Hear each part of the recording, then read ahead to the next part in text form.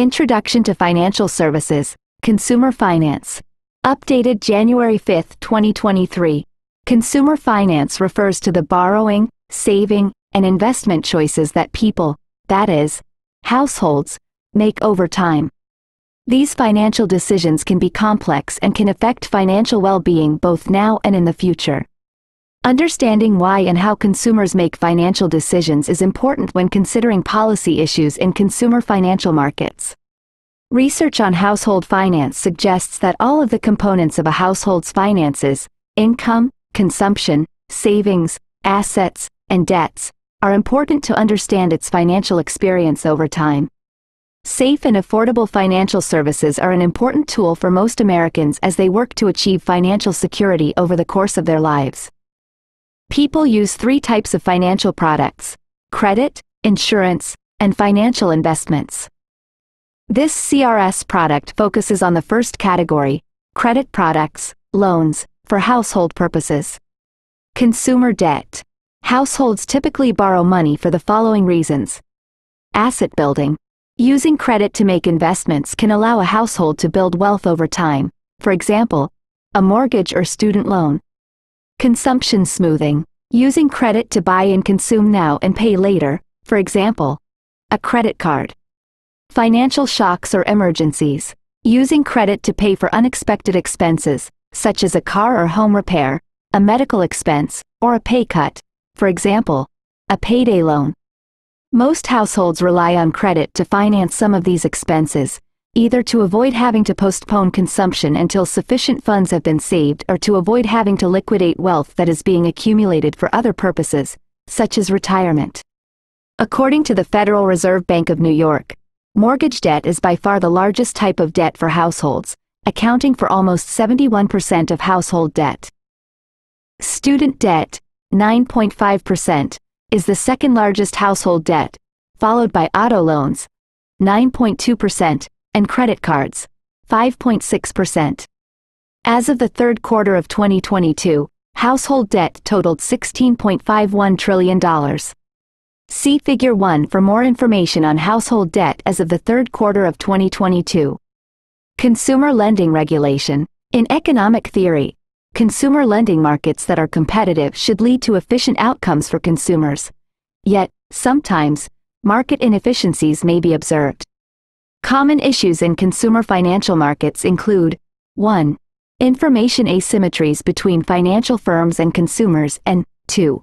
Behavioral biases that predictably bias consumers when making financial decisions. In these cases, government policy can potentially bring the market to a more efficient outcome.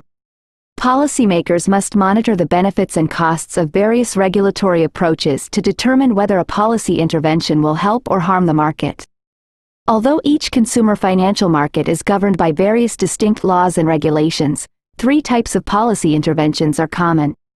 1. Standardizing consumer disclosures. Financial products can be complex and difficult for consumers to fully understand. Mandated consumer disclosures are generally intended to give consumers more information about the costs and terms before they take out new loans, thus reducing information gaps in understanding. Standardized disclosures can also help consumers shop for the best terms, because all financial product terms are required to be disclosed in the same way. 2. Preventing unfair, deceptive, or abusive practices or acts. Consumers seeking financial services could be vulnerable, because some consumers may lack financial knowledge or be susceptible to behavioral biases. For this reason, certain consumer protection laws prohibit unfair, deceptive, or abusive acts or practices. These acts and practices can include both individual firm conduct and product features. 3. Ensuring fair lending. Fair lending laws prohibit discrimination in credit transactions based upon certain borrower characteristics, such as sex, race, religion, and age. These laws have historically been interpreted to prohibit discrimination, whether intentional or due to disparate impact, in which a facially neutral business decision has a discriminatory effect on a protected class. Consumer Financial Protection Bureau. The 2010 Dodd-Frank Wall Street Reform and Consumer Protection Act, PL 111-203, established the Consumer Financial Protection Bureau, CFPB, to implement and enforce federal consumer financial law while promoting fair, transparent, and competitive markets for consumer financial services and products.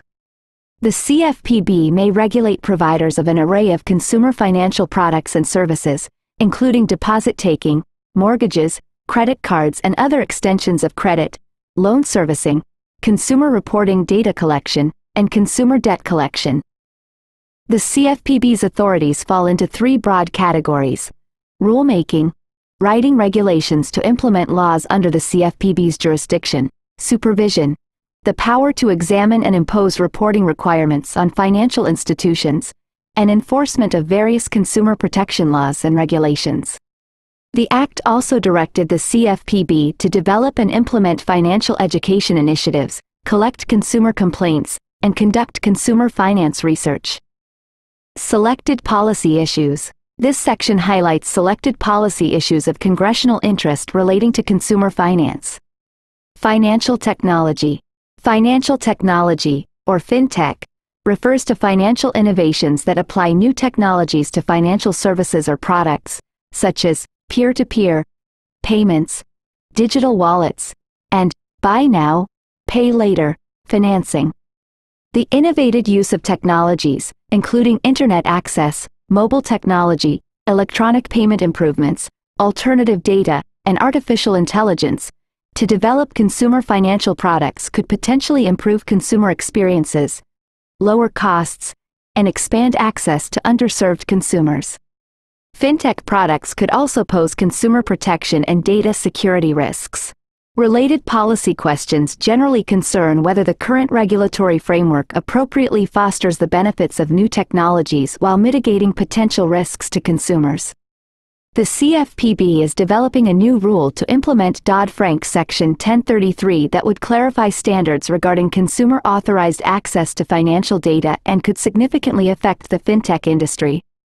According to the CFPB, a goal of the rulemaking would be to enable consumers to more easily and safely walk away from companies offering bad products and poor service and move towards companies competing for their business with alternative or innovative products and services. The rulemaking has the potential to lead to more consumer-friendly innovation and choice, but it could also introduce new risks to consumers. CFPB regulation and structure. In the decade since the CFPB was created, it has been actively engaged in many rulemakings. Policy debates concern whether the CFPB has appropriately balanced protecting consumers, credit access, and costs to industry. Significant and contentious CFPB rulemakings have regulated the payday lending and small dollar credit market, the mortgage market, and the debt collection market. In addition, Congress continues to debate the CFPB's structure and budget, including the degree of independence the CFPB should have from Congress. The CFPB, much like the banking regulators, is funded outside the traditional congressional appropriations process. The agency is funded via a transfer from the Federal Reserve System's combined earnings in an amount the CFPB director determines to be reasonably necessary to perform its statutory functions, subject to a cap. This non-traditional funding source limits congressional oversight of the agency and is the subject of legal challenges. A three-judge panel of the U.S. Court of Appeals for the Fifth Circuit, in Community Financial Services Association of America v. CFPB, ruled that the CFPB's funding is unconstitutional in violation of the Constitution's Appropriations Clause and separation of powers.